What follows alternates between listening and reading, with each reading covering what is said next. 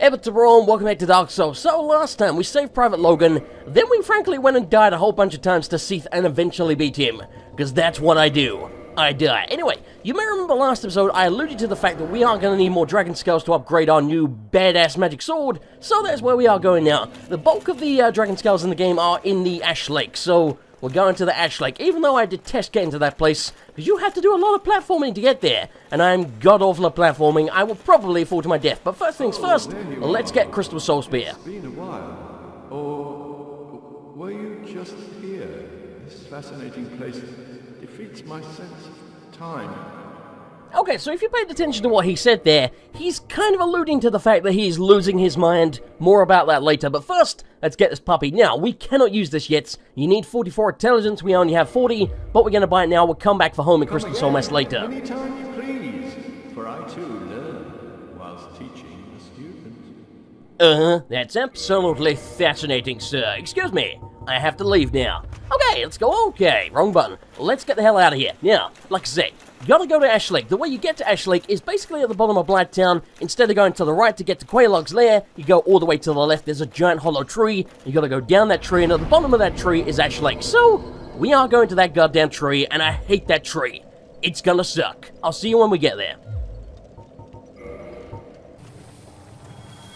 Okay, we has arrived. Now, I want to preface this by saying I don't dislike this place because I think it's bad. I actually think it's cool as hell. I just dislike this place because I'm awful at platforming, and I have no goddamn idea why. Particularly in 3D games. In 2D side-scrollers, not half as bad, but still pretty bad. But 3D, I've always been awful at it, and I have no idea why I am so bad, but I just am. Anyway, you may remember last time we were here, we went through 2 illusory walls, and we went down, got the Chloranthy ring. Chloranthy, not entirely sure how you pronounce it, but basically the ring that restores stamina. We went and grabbed that, then we went back again. This is that tree. We have to go all the way to the bottom, and there are so many places where you can just slide off and die. And I'm not entirely sure that I know where most of those places are, so this is going to be a lot of trial and error. There is a hell of a lot of booty to grab on the way down here. I don't think it's anything too important again. It's mostly just soul consumables, and there is a whole lot of Titanite chunks down here, like red, blue, green, white, yellow, every color of the freaking rainbow. Got no real interest in those, but I'll grab them if I think I can, but again, I might just slide off and fall to my death. Also, the other dangerous thing in here is there's a whole bunch of basilisks. You may remember those from the depths. Basically, they breathe a sort of smog everywhere, and if you're in that, your curse bar will start to fill up extremely quickly. So if you have a tiny curse bar, these guys can curse you very, very quickly. Particularly this spot down here. There's 3 of them here. You don't see? There's already a curse guy. You don't have much room to move. And if I get cursed in the game, it's usually right here against these 3. I'm hoping because we have good lord. I'm hoping because this armor is good curse resistance, and we have a reasonable amount of humanity, we should be okay here. But yes, dangerous as crap. And yes, this is what the magic sword does with the R2 attack. You shoot a giant freaking Legend of Zelda sword beam. It's absolutely goddamn amazing, and I love it. Come here, you silly bastards. There we go. No. Get out of that. Are they all dead?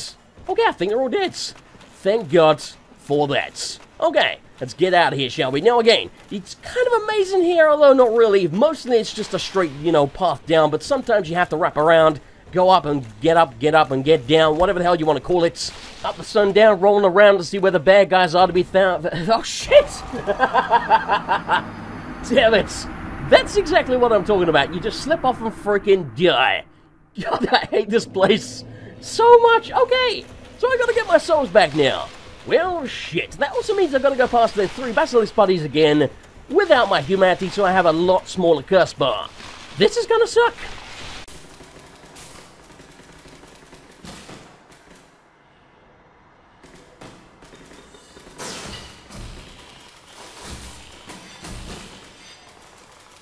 Okay, we made it back alive. Let's not make the same damn mistake again. Now, the thing I forgot to mention is there's a whole bunch of crystal lizards down here, like a lot of them, and I believe some of them can actually drop Titanite slabs. I don't think it's a guaranteed drop, but I think these are some of the only ones in the game that actually can, so yeah, you might want to bear that in mind. But I am no expert at this section. Like, I really am not, because it's platforming, and I don't do platforming.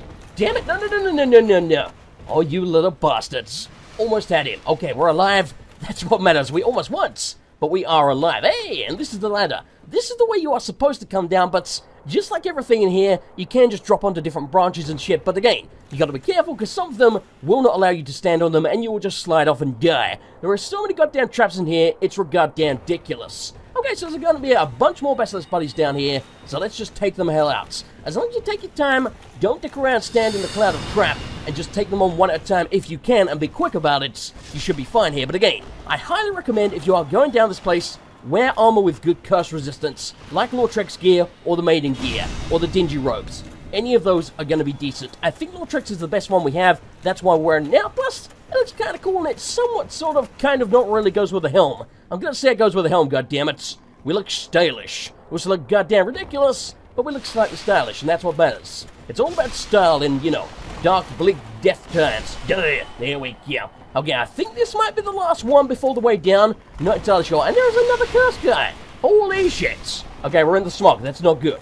Okay, we're fine. Kind of scary, but we're fine. Boom, stun. Damn, I'm trying to kick him. What the hell ever. There we go. I love the way they just shatter into a million pieces. Apparently there's another Basilisk. You sneaky son of a bitch. What the hell, buddy? Die.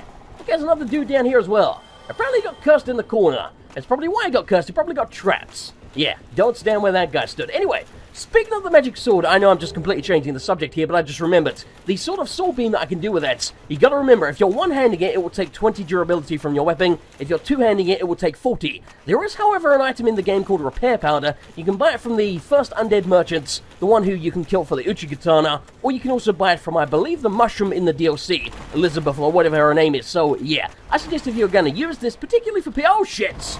Damn it! I slipped off again! You bastard game! God, I hate this platforming section. Okay, so we're gonna run back again. Anyway, what I was saying about the sword. If you aren't gonna use the sword beam, carry Repair Powder. It's not very expensive. Stock up on that shit. Okay, anyway, I'll see you when I get back to where I freaking died. There we go. And by the way, in case you're wondering why I'm not turning human when I die, it's because there's actually no boss in Ash Lake or the Great Hollow, so we couldn't get invaded here even if we wanted to, so it's just a huge waste of humanity. No, okay. We're alive. Stop doing that. I really should... That mushroom guy fell off. I really should learn from my mistakes, but damn it, you can't lure me with booty. I have to go and collect it. Anyway, I guess we missed that one. We can always get it later again. It's just like a tiny chunk of some kind, I'm pretty sure. Not a huge deal. Jump attack. Yeah, suck on that, you little mushroom bastard. Okay, so we need to get out of here, because those giant mushrooms, they can probably one-shot me, and I'm not kidding when I say that. They hit so damn hard, it's goddamn ridiculous. And they have like 2,000 or 3,000 HP. They are not to be dicked around with. The little mushrooms here, by the way, are aggressive, unlike in the forest, which we haven't been to, but later in the game, they're in the forest, and they're not aggressive there. And here we go, the Ash Lake. And God, I love the music in this place. Okay, so, two important things to note here. One, over on the left, there is a giant bloody Hydra. That is referred to as the Black Hydra. He is much tougher than the other one, and I believe he will give us 2 dragon scales when we kill him, so we are going to have to kill him, and it's going to be dangerous as shit, mostly because of the deep water, plus, he hits a lot freaking harder. He is no pushover, even though you might think so. Also, over here is a bonfire. This is where you will finish Sigmar's questline, but of course, we haven't done the rest of it, so it's not actually here right now. But yes, this is where his questline ends, right over here. Okay, it's right here just in case we die. Now, there is a cool little Easter egg to do with the Hydra. I'm not going to do it, mostly because it will probably get me killed several times to do the damn thing, but if you just try and run away from the Hydra, and you run some way towards the end, the Hydra will follow you, and then jump across the land and land on the right side of the water. It looks badass, and you can see the whole of the Hydra, but yeah, he will probably kill me many times before I get there safely, because his water jets, dangerous as shit. Like, they really, really are. Speaking of which, yeah, we gotta run up there quickly before he attacks us. What the hell is he doing? What are you looking at, buddy? What is he looking at? The hell is going on? Okay, okay, that was very strange, whatever. Bring it on, you big motherfucker. Come on, buddy, attack me. Come at me, bro. Why aren't you coming at me? There we go. Oh, shit. Okay, that's not good. That's very, very bad. Apparently, my best shield does not block their attacks, so, yeah. We cannot even block them and then counterattack, so we're gonna have to get out of the way of the damn heads. And apparently that's not gonna be very easy. Well, shit. Okay, we need to start cracking skulls here immediately. Come here, buddy. Now, the one good thing about this Hydra, he comes very, very close to land, so shit. Okay, we're on land. He comes very close to land, so if you're careful... Did I hit him? I don't think I actually hit him. You son of a bitch. Anyway, if you're careful, you can actually lock on and shoot him from this distance, but you need to be right at the edge of the deep water, and he needs to be very, very close in. You can just about reach him. Yes, okay. One head down. This might take some time. I think our best bet here is just going to be wear out his HP, because cutting off these heads when we can't block the attacks, not going to be easy. However, if he hits me, he can easily knock me into the deep water. Shit! Okay, we're fine. Which, yeah, that would just be the end of my life. And, of course, he's going to get all his HP back if he does. So, yeah, we don't want that to happen. I don't know if he's going to reach him, but damn it, we will try. They might go for the heads at the very least. Come on, buddy. Come here. There we go. Oh, shit. Okay, we hit him. That's good. He's already losing a lot of HP. So are we, and we're our bestest, but, damn it, we are kind of winning this fight, all things considered. There we go. Okay, one more shot, and he might actually die. Might be two more. Hey, for once we actually avoided the hits. Speaking of which, oh, come on. You bastards. Come here, bring those sets in. Why are you going out to sea, you son of a bitch? Come on, buddy. Come on. Come on, buddy. Come on. I'm not going to hurt you. I'm just going to shoot giant blue balls of death at you. It will be painless, I assure you. There we go. Okay, one more hit. Okay, maybe two more hits. Whatever. Come on, buddy. There we go. And the Hydra is down. Thank God for that. Believe it or not, that could have gone a lot worse. And like I say, we should get 2 dragon scales. Yes. There's another one over here, and I believe there's 2 or 3 more on our way over to something on the other end. I'm not going to spoil that for anyone that doesn't know, but there's a really badass covenant that you can join on the other end. I'm not going to spoil that because we're going to see it in a minute, but yes, trust me, it's freaking awesome. The covenant, not so much, but the way you join it, it's really goddamn badass. Now, here's something I think is really cool about the Ash Lake. If you look everywhere, you can see giant arch trees off in the distance, just like the one that we climbed down to get here. And you may remember if you saw the opening cutscene, it says the first things to exist were dragons and arch trees. What do we have down here? A whole bunch of dragon scales and a lot of things to do with dragons, like this giant skull over here, and arch trees. The reason for that is because the Ash Lake is actually the very bottom of the world, so it's almost like a lost world down here. It's like the most untouched, most natural place in the game. At least, that's the way I look at it. So yeah, kind of freaking awesome. Okay, so I don't think we're quite going to have enough dragon scales to actually fully upgrade this weapon. I'm trying to think how many we need and how many we're missing. I know there's at least 1, maybe 2 in the painted world, so we'll go grab those later, but yeah, I'm not entirely sure where else we can get some. I know you can trade an item to Snuggly the Crow to get at least 1, but I still don't think that might be enough. I think we might need to farm at least 1 of them, maybe 2 from the Blue Drakes back in the Valley of the Drakes. And I'm not looking forward to that, because good lord do I hate those guys, but yeah, if I have to do that, then I have to do that. And yes, there are giant clan people down here, just like back in Ceph's boss room, or at least, you know, outside his boss room. Now, I don't know if it's just the lighting in the crystal caves, but to me, the ones in the caves look more crystally and blue, whereas the ones here look more colourful. Again, it might just be the lighting in there, I have no idea, but it would make sense that he's probably experimenting on them as well, because there were crystal hollows, which were just like normal hollows, but kind of blue. So, yeah, that's my theory. I think the ones in the caves were somehow altered. But who really knows? That's my theory, goddammit. Okay, so to get this last dragon scale, we are going to have to go very, very close to the deep water here. I hate doing this. Like, oh, guts. That's always scary as shit. Don't fall in. Careful. Okay, now walk back very carefully. Okay, I think we're fine. Good lord, I hate going near the deep water. It's scary as shit. Maybe because I think I nearly drowned when I was a kid. Frankly, I have no idea why, but I just don't like that stuff. It's deep and it's black, and I've died to it far too many freaking times. Okay, so there is another hollow tree here. I believe there is a great magic barrier miracle in here. This is not the same thing we put on our shield. It's actually a miracle, which means you cast it on yourself, so it literally just makes you immune to magic, or at least very, very close to being immune. Like, you do almost no damage to someone that has that stuff on them. It's goddamn ridiculous. So yeah, I guess we'll grab that because we are going to get some faith eventually. Don't really know when. We're going to need another 4 intelligence levels so we can use the Crystal Soul Spear. Then I guess we'll get a little bit more HP and stamina. Once I think we're okay on that, we'll start to get some faith. So then we can start using some miracles and kicking some freaking ass. Not that we weren't already. Yeah, suck on that, you giant mushroom son of a bitch. God, I hate those guys. I have died to them so many times. I'm not kidding. They hit so freaking hard. It's ridiculous. Okay, so to get to the Great Magic Barrier, there is a hollow log over on the left, and we have to drop into that. You can literally just land in it without falling into the deep water. Yes, that one down there. Scary as crap. Careful, and okay, we're fine. Good lord, I hate making that drop. Okay, so I believe Great Magic Barrier should be just up here on one of the mushrooms. I think we can see it on the way in. Yes, we could. There we go. Okay, let's get out of here. Wait a minute, where the hell am I going? We can't go this way. There's just a hollow log out there.